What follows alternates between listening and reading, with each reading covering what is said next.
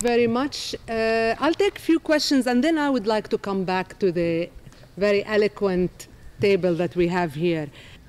There were times in my life when I didn't want to deal with the subject. I tried to ignore racism, similar to a headache that you know it will go away if you just wait long enough. But that was misconception. Racism does not go away. If we don't confront it, it will spread. This means that event organizers should provide secure sporting grounds where acts of racism are clearly outlawed. At the very least, they must ensure that any racist act is met with prompt and decisive action.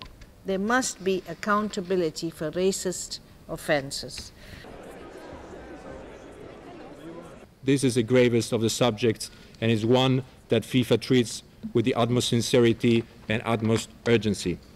Nothing speaks more of injustice than the scourge of racism and intolerance in our world.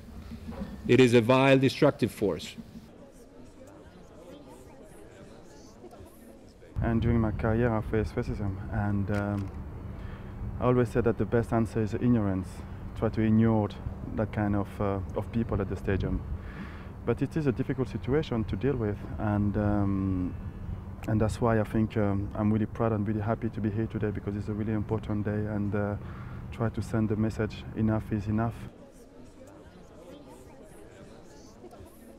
But we have to do something and we have to fight against it. But it's very important to not fight against it with anger, because then we do something bad as these people are. We have to fight against it with smiling, with humor, and with positivity.